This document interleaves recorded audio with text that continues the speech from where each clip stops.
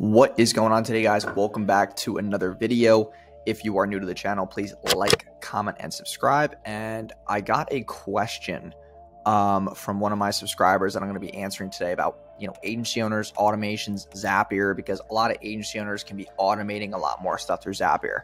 And Kenneth Corbin said, could you show us, how to set up our Zapier automations? No one covers that, and Zapier is so robust. It would be so highly appreciated. So I'm going to go over exactly like the exact automations I use, how I kind of set it up, the order from, when the client is paying to onboarding, essentially like literally all the steps. Okay. So I'm going to go to our main DFI program, which is this one. This is where everything happens. Okay. So I have two automations that I set up. Okay. And these are the two. Now, these are obviously Zaps, and within those Zaps, there's obviously tons of Zaps within them, but these are like the main categories. So the first one I always do is the client payment to Slack. Okay. So this is, Wojo Media client payment to Slack creation plus add team members. So if someone successfully pays in pay funnels, it will then create a channel automatically in Slack. And then after that, I then pick the users that I want to add. So your team members, you can select each team member that you want to add. And then you can send a channel message. And that channel message can be, hey, welcome to, I'll show you my channel message.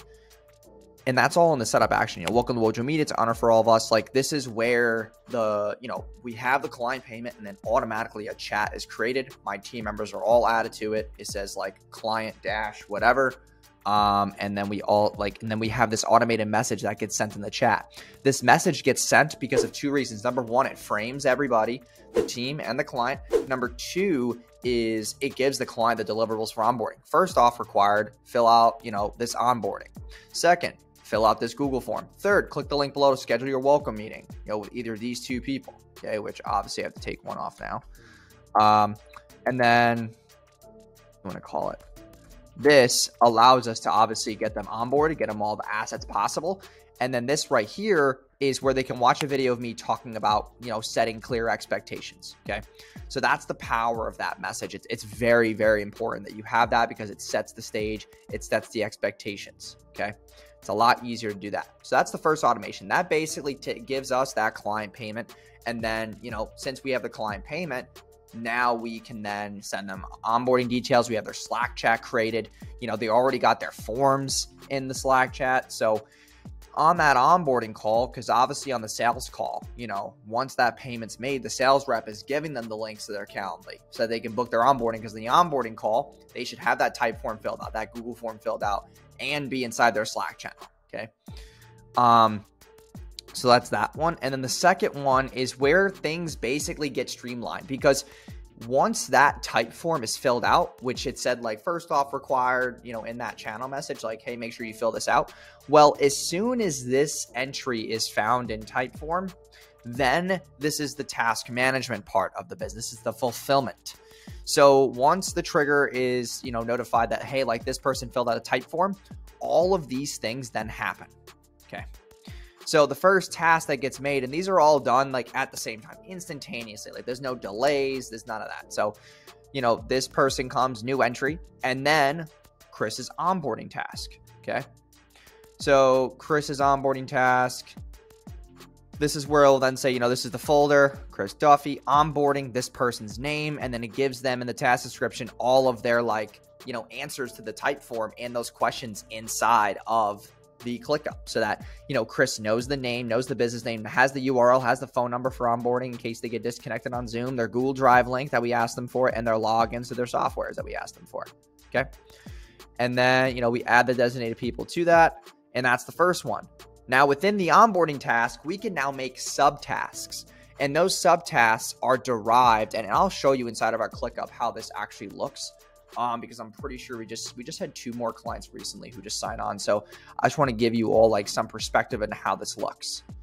So if I go to Chris, so this is the onboarding, see how the information populates in ClickUp, and then we have subtasks. So Chris now knows, okay, get their website logins, ClickFunnels, Go High Level, or Shopify, get their website logins, make sure we get their Facebook assets shared, Google if necessary for running Google ads, Google Drive folder made, and client added creatives. So did the client add their creatives? Did the client send us their Google Drive link?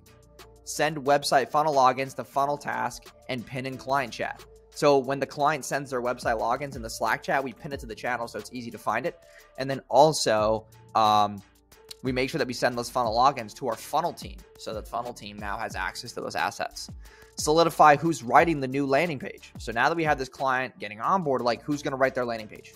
Because that person has to write the landing page, get the copy approved by the business owner, and then the business owner, after that approval is done, then it gets sent to the funnel team. Now we have to add the Google Drive link to the client's launch ads task for Josh and Eth. Those are our media buyers.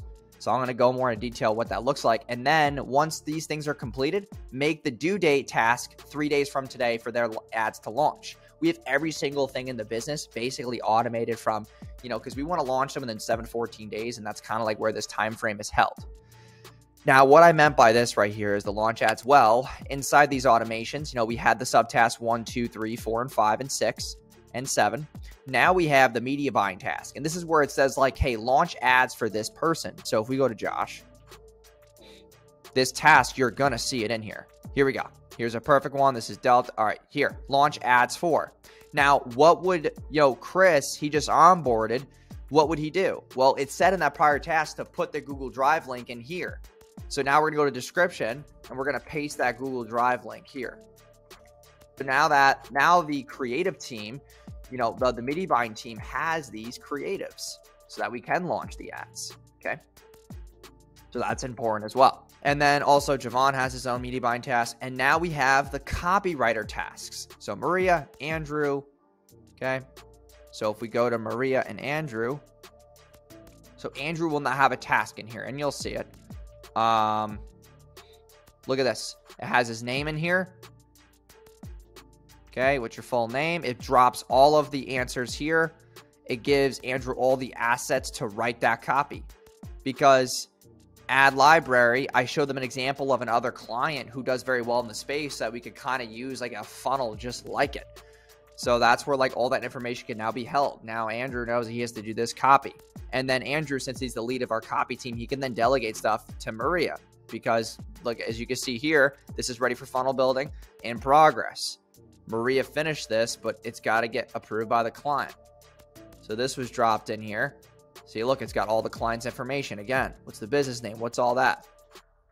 So we're able to delegate those tasks. And also we can, move those tasks to other assignees so that it shows up on their board. So it's a lot more automated. And then Davina, Davina is the one who does like our legal VA.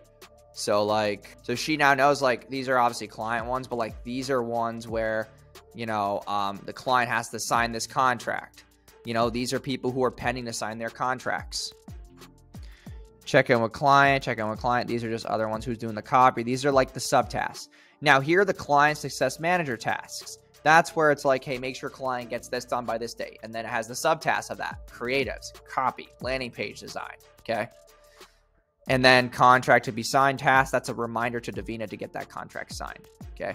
Let me see. See, client contracts to complete. That's this chat. So you get contract signed.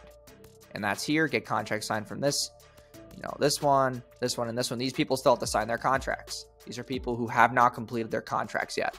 Okay.